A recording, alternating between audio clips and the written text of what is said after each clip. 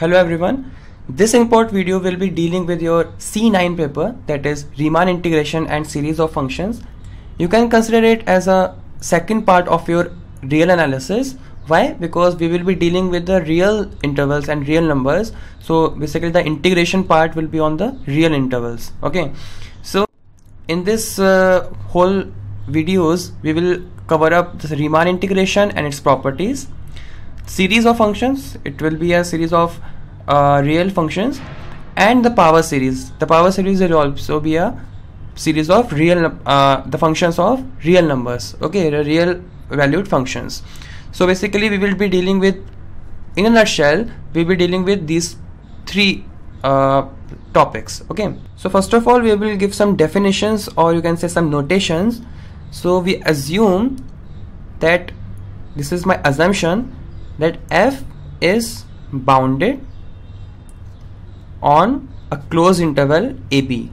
AB can be any closed interval and f is bounded on this AB. Okay, and S is a subset of AB. These are my two basic assumptions. Okay, now I define, my first definition is capital M F S. Okay, so my M will be a function of F and S. Okay, so this, what is this? This is a supremum of Fx over S. Okay, this is my capital MFS, and what will be my small m Fs? It will be infimum. Okay, infimum of Fx over the same interval S. Okay, now the third definition will be the partition of AB. Okay, so partition of AB, it can be done in many ways. Okay, the basic way which every book follows is P equal to A equal to T naught, T1, T2 and Tn. This is the basic notations, and Tn is equal to B, where T naught is strictly less than T1 and it is strictly less than T2, and so on, and Tn minus 1 is strictly less than Tn, which is equal to B, and T naught was equal to A. Okay, so basically what is this? We have divided the closed interval AB into n equal subintervals. Okay, for example, this is my interval AB. Okay, so we have divided into n equal parts, right? So this is my T naught, which is equal to A, this is my Tn, which is equal to B, and these are my T1, T2 and so on. Okay, I give you an example on this. Let my AB be a closed interval from 0 to 10. Okay, so I define my partition to be T0 to be 0, T1 to be 0.5, okay, T2 to be 1.0, T3 to be 1.5 and so on. So my 10 will be T20, right? So therefore my n in the definition of partition is 20, my A is 0 and my B is 10. Okay, so what we have done, we have divided this closed interval 0 to 10 in 20 equal subintervals. Okay, so I call this set P. So my P is basically what? 0, 0.5, 1, 1.5 and so on, right, till 10. Okay, then this P is called partition of 0, 10. Okay, now having understood the concept of partition and the notation capital M and small m, I want to define the upper Darboux sum. Okay. So what is upper Darboux sum? It is denoted by U, capital U, F, comma P, where P will be the partition of AB. Okay. So throughout this definition, we will use the same notations for the basic interval, which was AB, and P for the partition of AB. Okay. So what is the upper Darboux sum? It is denoted by U, F, comma P, and it is defined as summation of M F Tk minus 1 comma Tk. Okay, this multiplied by Tk minus 1. Okay, and this for my K will run from 1 till N. Okay, similarly my lower Darboux sum,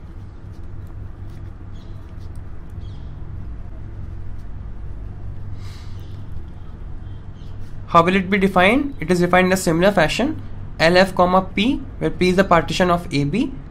Okay, this is the summation K from 1 to N, small m F comma Tk minus 1 comma Tk into Tk minus 1. Okay, now I want to show you what it basically means geometrically. How have you defined this upper Darboux sum and lower Darboux sum in the next slide. So how I defined my UFP, it was equal to the summation of capital M F comma Tk minus 1 till Tk into Tk minus 1. Okay, and the summation was running from K equal to 1 till N, right? And a similar way I have defined LFP, which was equal to summation K running from 1 till N, and this time small m of capital of F Tk minus 1 Tk into Tk minus 1, right? So what it geometrically means, I show you. Suppose this is my graph of the function f, this is my fx axis, and this is my x axis, and suppose my function is like this. Okay, this is my fx.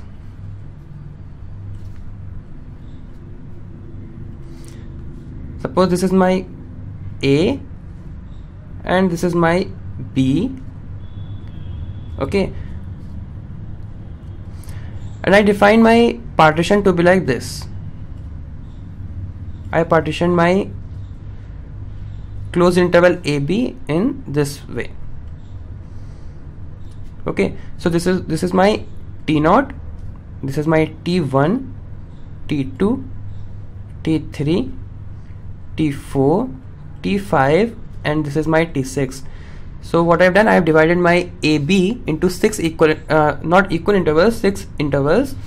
Okay, and I have given the name to each point as Ti's. Okay, so you can see that Tk is strictly greater than Tk minus 1, which was the assumption in the definition of the partition. Okay, so what does this term mean, right?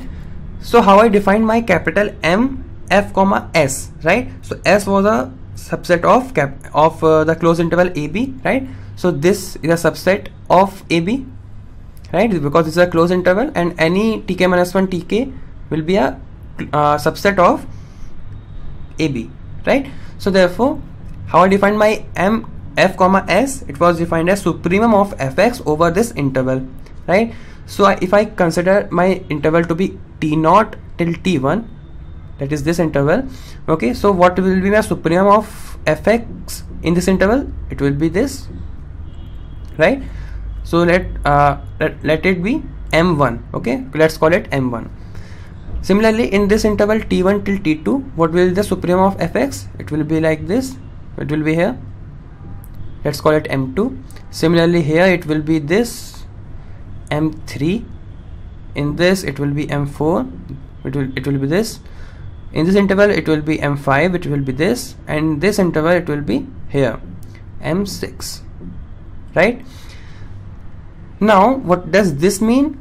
It is the exactly opposite thing. It is the infimum of fx over that very interval. Okay, so in this interval t0 till t1, this will be my small m1.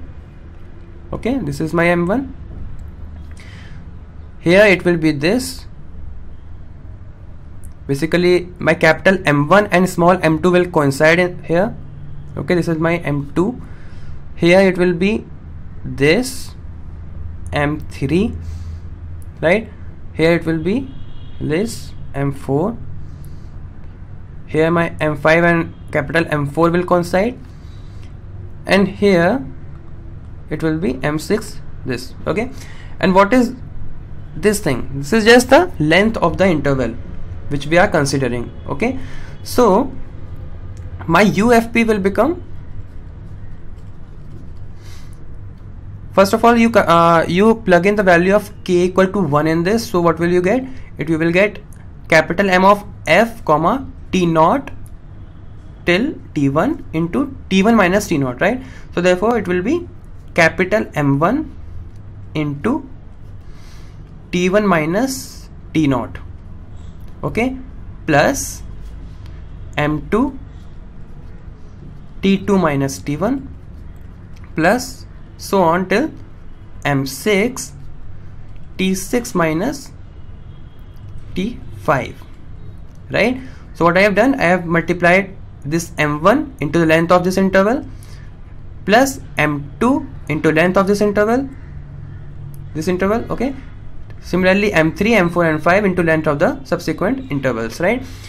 So I have got this UFP. Similarly my LFP will be small m1 into t1 minus t0 plus small m2 into t2 minus t2 minus t1 plus so on till m6 t6 minus t5. So what I am doing here, I am just multiplying this small m1 into this length of this interval plus small m2 into length of this interval plus small m3 into length of this interval, and so on, right? Now I have got UFP and LFP, right? So I have done nothing. I have just calculated the supremum of fx over the corresponding intervals, and I multiplied each term by the length of the very interval which you have considered. Okay, now we will define two new terms. First is capital U of f. Okay, so this is equal to infimum of all the UFPs. Okay, so what should vary in this? The partition, right? So P is the partition of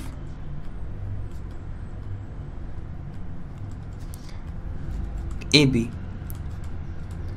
Okay, so you will be varying the partitions of AB, and you calculate the infimum of all the UFPs. Okay, in a similar way you define LF, which is equal to supremum of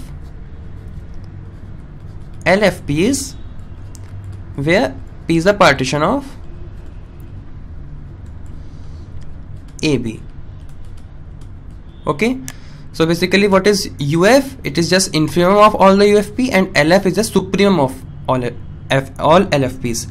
Okay, so first thing you will notice that this UF and this LF, it does not depend on the partition, right? Why? Because we are just varying the partitions and we are calculating the infimums and the supremums. Okay, so basically the UF and LF are independent of all the other things except this function f, right? So here comes the main definition. We say that a function f is integrable, okay, over AB, and we denote its integration from by this notation, integration from a to b f. Okay, this is the integration sign. So this is equal to LF. It is equal to UF as well. Okay, so what will you conclude from this? we conclude that a function f is integrable over AB if and only if LF is equal to UF. Okay, so basically when this infimum and this supremum will coincide, right, then we say that the function f is integrable.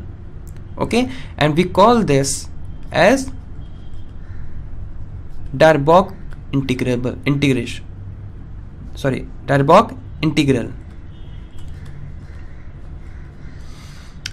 Okay, almost in a similar way we define Riemann integral. So first of all we define what is meant by Riemann sum. So the assumption is f is bounded on AB, on the closed interval AB, and P be a partition of AB, and P is defined like this. Okay, T1 T0 T0 T1 till Tn. Okay, then the Riemann sum of f associated with partition P is the sum of this form. Okay, summation k running from 1 to n fxk into tk minus 1. Okay, where tk belongs to this interval, and this choice is quite arbitrary. That means xk can take any value in between tk minus 1 and tk, including these 2 points. Okay, so now we are ready to define what is meant by Riemann integrability. Okay, now the function f is Riemann integrable, okay, on AB if there exists a number r with the following property, and the property is for every epsilon greater than 0 there exists a delta greater than 0 such that this inequality holds, that is mod of s minus r is less than epsilon for every Riemann sum s of f associated with the partition P. Okay, having mesh P less than delta. Now what is meant by mesh of P? Mesh of P is equal to maximum of tk minus 1. Okay, and the maximum is over k. So basically what it is the maximum of the difference between subsequent points of P. Okay, we have defined P in this way, right? T0 T1 till Tn. So we calculate the maximum of T0 minus T1 minus T0, sorry, T1 minus T0, T2 minus T1, Tn minus 1. Okay, so when this is calculated, then this is equal to actually mesh of P. Okay, so again, what is the definition of Riemann integrability? A function f is Riemann integrable on AB if there exists a number r with such that for every epsilon greater than 0 there exists a delta greater than 0 such that mod of s minus r is less than epsilon for every Riemann sum s of f associated with the partition P having mesh of P less than delta. Okay, now this number r is called the Riemann integral of f on AB. Okay, and we write as r integration of f from a to b. Okay, this we write as r. Okay.